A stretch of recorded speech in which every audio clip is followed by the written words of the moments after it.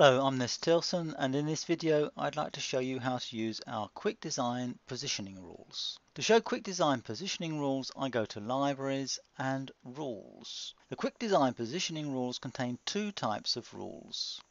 The first type are constant position rules that give fixed positions. These rules are set up with codes that show their characteristics. For example, 0020-0020/200-P means that the left-hand side hole, first left-hand side hardware, is positioned at 20 millimeters from the left. The first right-hand side hardware is positioned at 20 millimeters from the right, and there is a maximum of 120 millimeters between each piece of hardware, and these positions are calculated using the overpassing panel or the priority panel. Other fixed position rules are the unique rules. A unique -left-0120-N means there is a unique hole drilled from the left-hand side at 120 millimeters on the underpassing or the non-priority board. The other type of rule that are in the Quick Design libraries are the Quick Design variable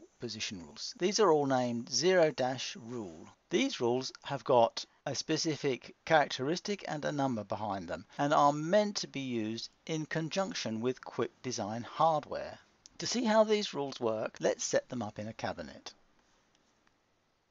Here we have the cabinet that we set up in my last video, the Quick Design hardware video. Let's take the hardware that we've actually set up and change the rules to a Quick Design rule. To do this, I'm just going to go into the hardware fittings to the top, and instead of the standard rule that we put in before, let's put in the rule 0-rule-DAL-010. Let's do the same for both sides. We can see that the positioning of our hardware has been updated according to the new characteristics of our Quick Design rule. Let's say that we now want to put in more dowels along the side of our panel. We think that 4 is not enough and we would like to put in more of them. To do this, I will now go into Rules Libraries, select Dowel Rule. Instead of the spacing being 200, let's put it at 100.